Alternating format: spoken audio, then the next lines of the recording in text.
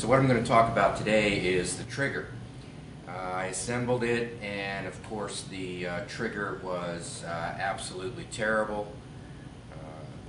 I could feel it was really gritty.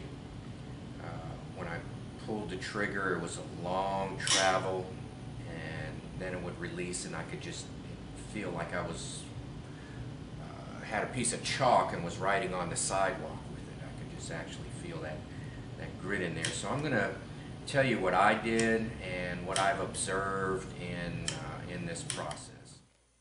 So what I've done here is I have removed the hammer and the trigger, and then I took the springs off the hammer and the trigger, and I put a punch through here to hold the hammer, and then I just used the pin. I just pushed it out to hold the trigger, and in this way I can demonstrate the contact points and what's going on, and then I'll talk about the springs later. Alright, I'm all zoomed in here. We have the hammer, we have the trigger, and we have the disconnector. So when you're feeling that gritty feeling when you're pulling the trigger, what's going on is, let me get that in the center, you're traveling down to disengage, and that travel down is where all your roughness is. That's where you're feeling the sandpaper effect and the grit, and you've got all that travel distance to go before it disengages and the hammer falls, rotates around and strikes the firing pin. So the whole time you're pulling this guy down is your gritty, horrible feeling, and then of course you have this powerful spring on there, which I measured at 9 pounds,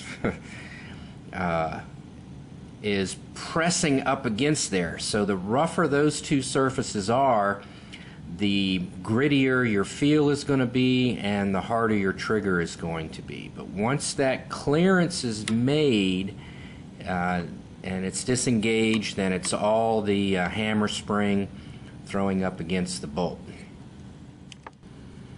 So what I was going to do is I was going to clean up the contact area. I was going to polish it. Now, I've polished handgun triggers since 1984. Yes, I'm that old. And so I thought, well, I'd give this a go too. I was going to polish it up, which meant I was going to take off all the high spots. And you can see the contact point on this side, and you'll notice that this side is angled, and I was going to clean up this area here too, and you can see that shine where the contact point is. Now I'm only going to polish this. I'm not going to remove material. Actually, polishing is removing material, but the point is to clean it up and make it smooth as opposed to machining it down. So what I chose to do was I just took one of my Japanese whetstones. This is a 1200. You could use Arkansas hard or medium. You could even use file if you wanted to. That would be reasonable. I'd hold that on the table and work the part. Now the idea is just to remove all the high spots and polish it. So you just polish it up, get it all nice and smooth, get all those ridges out from the cutting operation. And so I still wanted to keep that sharp edge on there. Well, it's not a 90. It might even be a 60. I haven't measured it. I have no idea. But I wanted to keep that edge on there. I didn't want to round it just yet. I just wanted to do one thing at a time to see how it works on the range, to see if I like it. Now for the other angle, if you have knife sharpening experiences, it's, just find the edge and then just work the edge. And as you know, working by hand is a lot better than by a machine. I wouldn't use a Dremel or anything like that. I'm going to have to take some still shots and incorporate them into this video, but the hammer is a different beast altogether. What's going on here is there's not enough clearance for you to get a whetstone in there. It's just too large to be effective on the edge that you want to bring down, smooth up, polish, that is. So I just happen to have a points file. This is something left over from the late 70s, early 80s. Yes, again, I'm that old.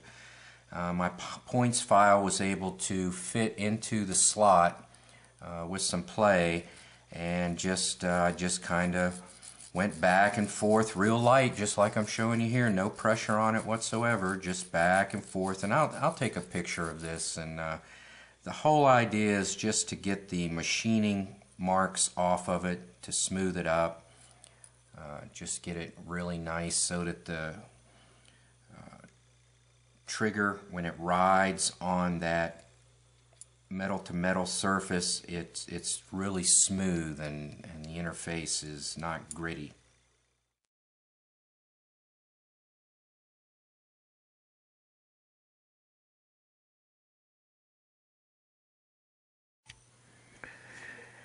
So what to do? I did see a video on YouTube where someone bent the spring right here and made it parallel with the hammer. That was a good idea. You're taking some of the pressure off of it. You still need enough force on the spring to fire the primer. So I did that, and it only took about a pound off. It would release at 7.5, 8 or so. So I want to take even more off of there. So what I'm going to do is I'm just going to wind this tighter. I'm going to bring this whole thing around, and I'm just going to put this in a vise, and I have a spring winding tool. It's just really nothing more than like a punch, and you're just wrapping around it. And so I'm going to bring this guy down a little bit more, and probably bring it around to just above the trigger engagement, and I'll see how that goes. I'll need to do a range test to find out if that works, and I'll put that video on to let you know my mods, because I might go back to a stock spring. I definitely don't see myself with $200 on a trigger anytime soon. Alright, I have my trigger gauge all set up. The tape is at the 9-pound mark, such that this is 9 pounds right here. It's where it was tripping at before. Sometimes it tripped at 8, sometimes at 9. Zoom in here a little bit for you, and let's see where we're at.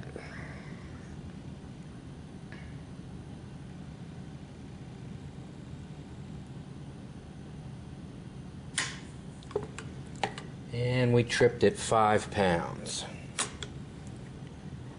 Try it again.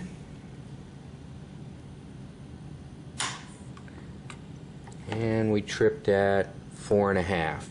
So now I've reduced it to 4.5, 5 pounds. That's good. I didn't want to go under 4 pounds. I didn't want to approach 3, because I'd like enough force onto the trigger itself. The hammer, to strike the firing pin and ignite the primer.